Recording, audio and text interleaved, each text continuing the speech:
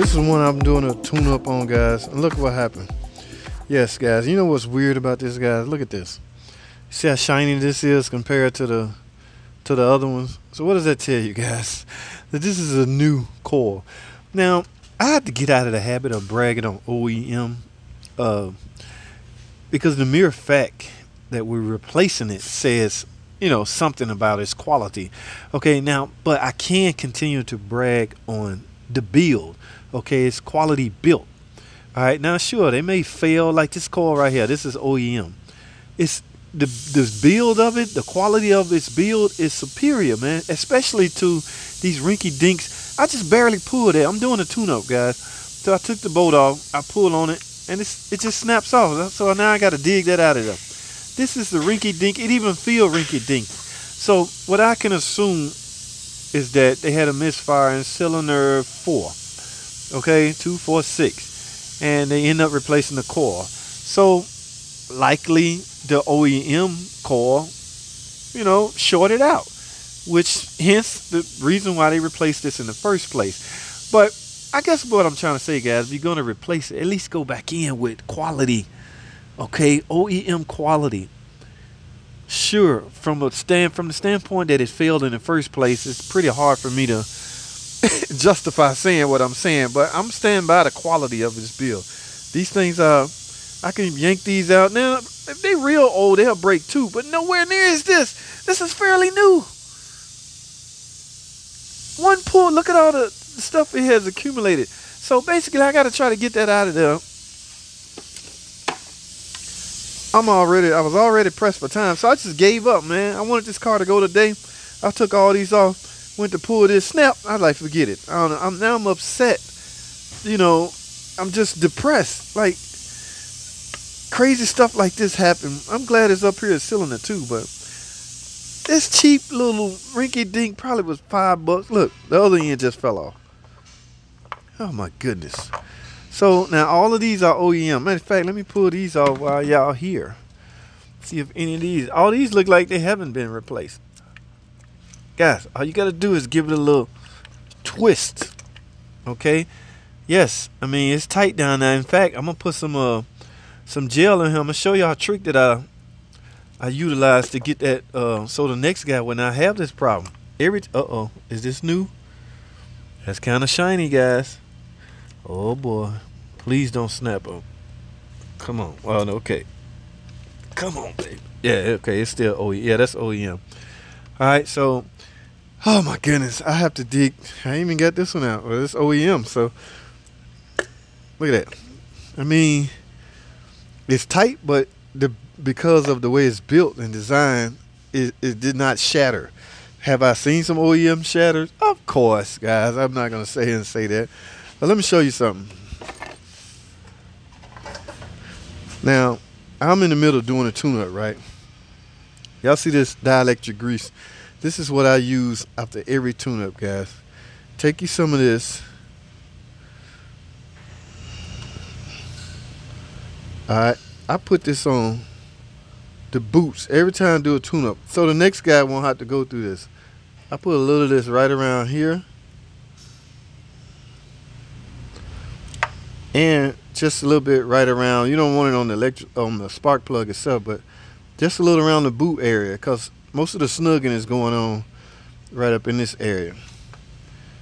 Okay, that's all you do, guys, to avoid that. Oh my goodness, man, this sucks. So when you go to put this in, you press it down. Watch this. Look at that. You see how easy that was? I did not have to fight with that at all. Every time I do a tune-up, I go back on with dielectric grease just around the boot. All what's happening is the boot is snagging on to, it tends to get hot down there a little bit. You would think boot heat would melt this rubber, but it's just trying to grab a hold to it. I put a little bit right here, and I put a little bit around here. You never will have this problem again, guys. Oh my goodness. This cheap piece of, it ain't even got a name on it. You're gonna put some, if you're gonna replace some parts, at least make sure it have a name on it. You can't even take that back and get your money back. So how do we get this out? It's no secret strategy, guys. Just dig, dig, dig. Let me see if I can get lucky. It's almost time to go home.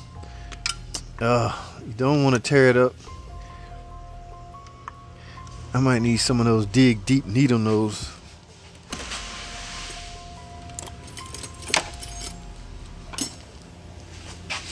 Let me try these. I want to get under there. Yep. So much for that idea. I refuse to have to pull this valve cover off. Hey, what was that? Y'all see that? Holy shit. Shoot, stuff. Holy shucks. Okay, the spring just popped out. It did it while I was pulling on it, so it kind of felt like seemed like a little backfire. But I gotta get this out of here, guys. Now, thank God I got some extra coils, because I'm gonna tell you the risk of calling the customer back, telling them you need, what is it, 80 bucks for another coil? They're gonna raise all kinds of hell. I just got a coil replaced. So to counter that, I'm gonna have to give them one of the coils I got off one of the engines I was doing. Oh yeah, if I can turn this. Oh, it's just coming apart. Oh no. But come on, babe. Oh. All right, guys, we gonna be in a world of trouble. Now it's not even twisting. I can't even get it to twist. Oh, it's just coming all apart. Oh my goodness. Why me? Oh no. Cheap piece of garbage. Oh, see, it's just coming apart.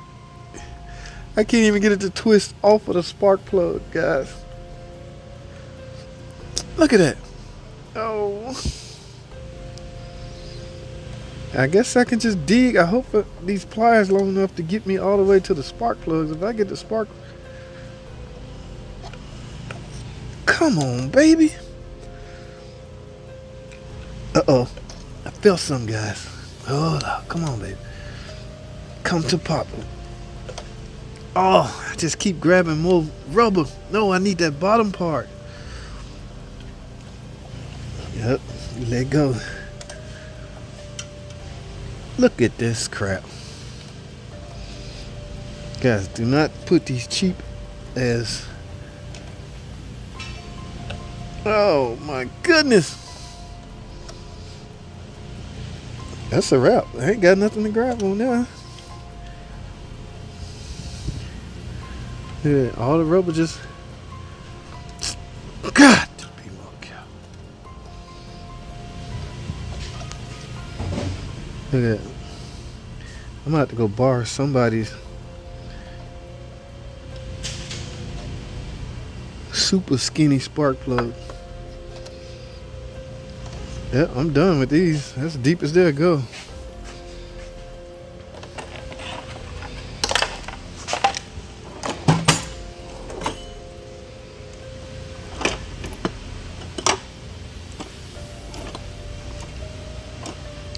Well, guys, I gotta go find somebody. Damn! This car was supposed to freaking go today. Look at this crap. All I can do now, which button now, is just shatter the boot up to the point where it released off the freaking spark plugs.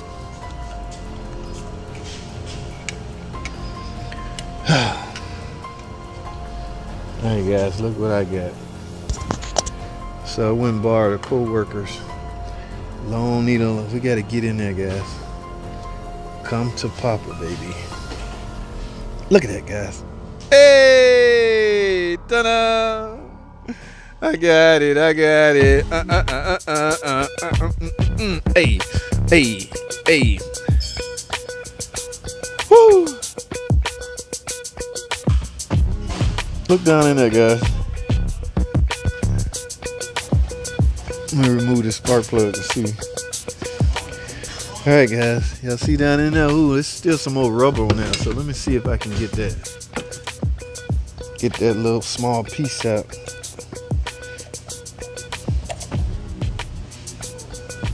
Guess not. I don't even care. I'm so happy. There we go, guys. Look at that. Whatever else in there probably fell in the cylinder. Hopefully it won't damage nothing. God. Alright, guys. That's it, guys. I guess the moral of the story is don't put no cheap. Look at all this.